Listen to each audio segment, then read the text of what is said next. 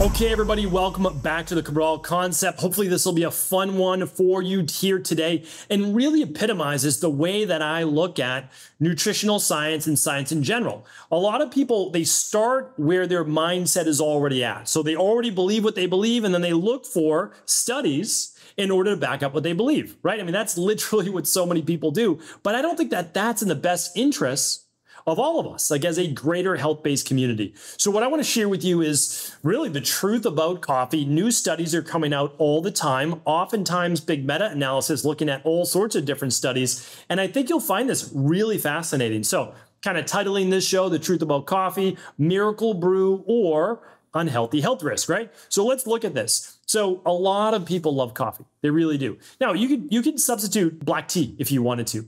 But here's the issue.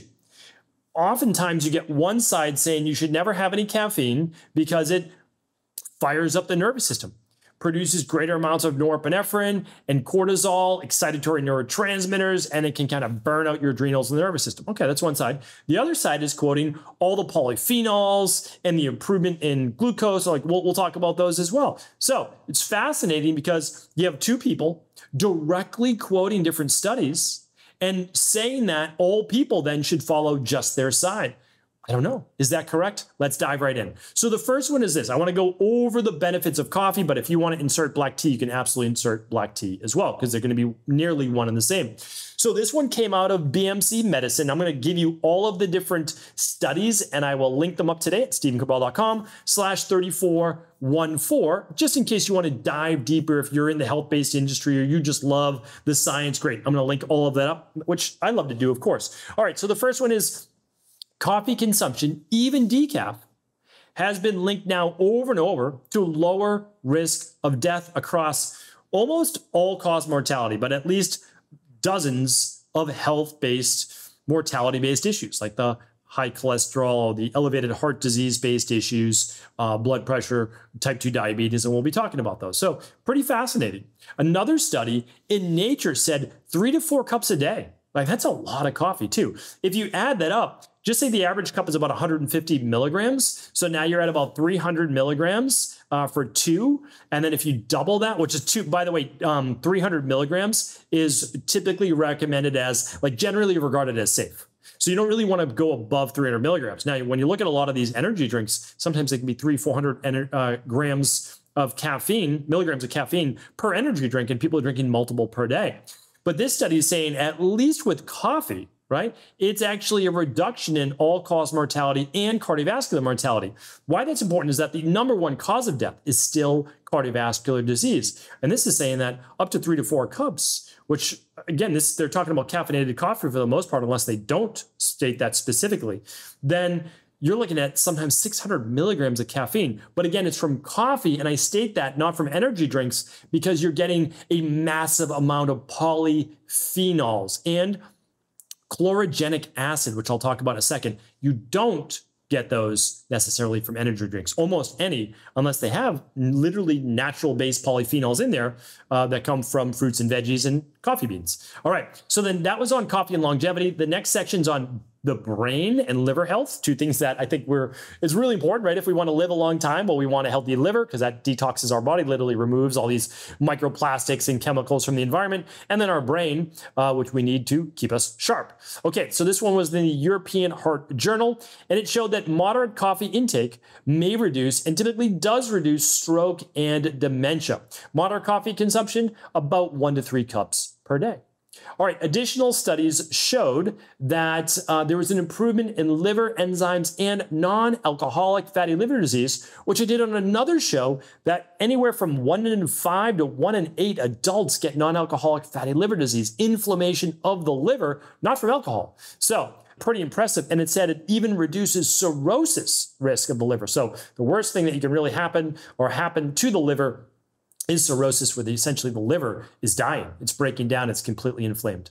All right, this has always been a fascinating one, and the studies continue to prove it out. Type 2 diabetes and metabolism. A meta-analysis published in PubMed shows a consistent inverse relationship between coffee and type 2 diabetes risk.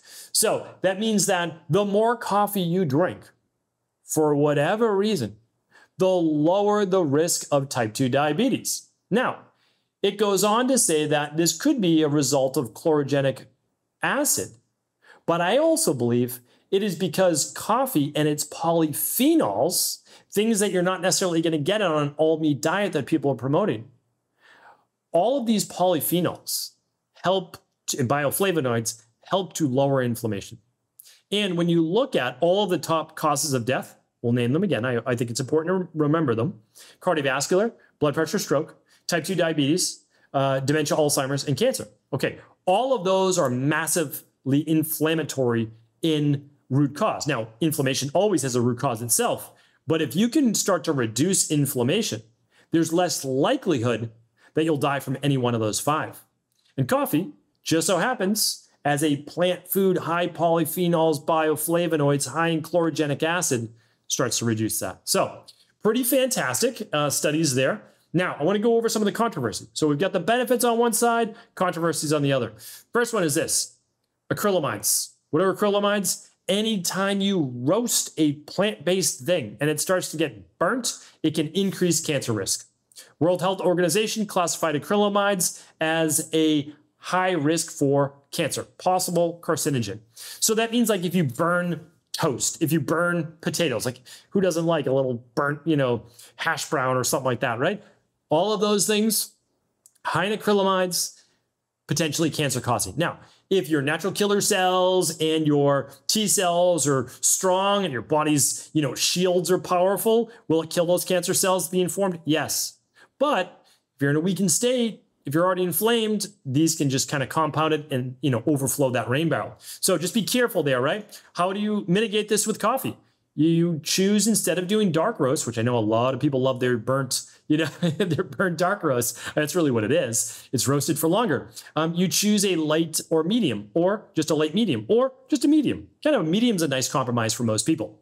And then you'll have far less acrylamides. All right. And again, as you go from light to dark, the caffeine goes down and the antioxidants go down, but the flavor typically goes up. That's why people like their dark roasts. I typically choose, and the one we make for Equilife, which is high antioxidants, good for the liver, is light to medium or medium roast. We never go above that. And of course, tested for mold. All right. There are some genetic factors. When we look at genetic testing, we're looking specifically at the CYP1A2 gene, right? So we're looking at specific single nucleotide polymorphisms that affect caffeine metabolism. Some people are slow metabolizers, not a benefit for them. Why? When they consume caffeine, what happens? It takes longer to get out of their system. They may be more prone to accelerated heart rate, sympathetic nervous system dominance, fight or flight, cortisol production, norepinephrine production, and anxiety, right? So not ideal. Now, some people are slower metabolizers. These are the people that can typically have a cup of coffee at dinner and still go to bed, no problem, right? Sorry, I meant a fast metabolizer of it. They remove it from their body very, very quickly. All right, slow metabolizer takes you a long time to get caffeine out of the body, and it really builds up. So you want 1 cup maximum, or someone like myself, half decaf, half regular, 1 cup a day. I love the taste of it. It's amazing. I have it after breakfast, which blunts that cortisol effect. And then if I do a cup in the afternoon, it's always decaf. Of course, organic with all coffee, mold-free. And then for decaf, look for Swiss water processed or CO2 extraction. So then there's no harmful ethanol, hexanes, or anything that try to remove the caffeine. All right, the next one is this. Some people, just like with sodium, when they take it in and their body's not balanced, what does it do? It increases high blood pressure. It can increase cholesterol, believe it or not, if you're not using a filter, so like things like espresso or a French press, and it can raise LDL levels, oxidized LDL cholesterol. Now, again, do I get overly concerned about LDL alone? No, but if you have elevated triglycerides, you have total ApoB elevated, you've got VLDL elevated, you've got LDL elevated, yeah, then I look at it. It matters, right? So for the most part, people should be using a filter, typically with the coffee. Again, if you are working with a practitioner, you know exactly all of your genes and how your health is, different story. And that's really the best way to do it. I've got a whole show just on roasting coffee. I'll link that up here today, all the different ways, French press, Chemex, literally all the different ways, pour overs, and which one might be best for you. So I'll link that up today at stephencabral.com/3414. All right. So we talked about blood pressure. With caffeinated coffee, with some people, it increases blood pressure. Be careful if that's you. You want to switch to decaf. Or you just switch over to something non-caffeinated or not caffeine related, maybe an herbal tea. All right, so what does all of this mean? Well, we've got big benefits potentially for the brain and longevity and overall health. And why are we getting those? Most likely, so if you look at olive oil, you've got this thing called oleic acid, right? Really powerful plant-based compounds. And again, when I say plant-based, it doesn't mean that you can't eat some meat, fish, and eggs. I'm not saying that at all. But you definitely want to get these plant-based polyphenols and bioflavonoids, these antioxidants in your body. But as I just mentioned, there's just massive amounts of antioxidants from coffee. When you look at the most powerful everyday foods that humans eat, not ridiculous foods, right? But everyday foods that we have access to, you're looking at, for most, coffee and wild blueberries. Not everybody, I shouldn't say that. Most people have access to blueberries and coffee. And for the majority of Americans, that's where they're getting their antioxidants, especially from coffee. So it can be really powerful because if you're not drinking it and you're not drinking herbal tea, you're missing out on all the antioxidant-based benefits. Now, what are the risks? Well, the risks are, this is why bioindividualization always matters, and you'll never hear me giving blanket statements because there's always nuances. If you are a slow metabolizer of caffeine, be careful. If you're someone with high blood pressure, be careful. If you're someone who's already anxious, be careful with caffeine, right? So that's what we want to look at it, not the best thing for you. So even though there's longevity benefits, that doesn't mean you have to drink coffee. You can eat wild blueberries. You can eat more of a Mediterranean style diet, get 7 to 9 servings of fruits and veggies every day. You can get your antioxidants that way. Nobody needs to do just one thing. So hopefully this was helpful for most people. If you're like, I don't know where I am, I don't know where I fall, shoot for under 300 milligrams of caffeine a day. 1 or 2 cups before noon or 1 p.m. for your coffee because it has about a 6-hour half-life. Don't mix it with sugars and all sorts of other even artificial-based sweeteners, which would be even worse, like sucralose, Splenda, etc., aspartame, sweet and low. None of those. We don't want to mix those in. And what you want to do as well is you could add in some spices. I have another whole podcast on that. I want to link that up for you. StephenCabral.com/3414. You'll learn about cardamom, cinnamon, and a bunch of others that can be great to add to your coffee as well. So hopefully this was helpful. As always, if the show was helpful, do feel free to share it with anyone you believe it can serve. Have an amazing day, everybody. I'll talk to you tomorrow on the Cabral Concept. Thanks so much for tuning into today's show. Before you go, don't forget to hit that subscribe button. I want to make sure that you're getting our daily content, not missing out on anything. Functional medicine, wellness, weight gain, weight loss, anti-aging, living longer, stronger, and all of the most cutting-edge research. And if there's any topics you want to hear, feel free to leave them in the comments below. Take care.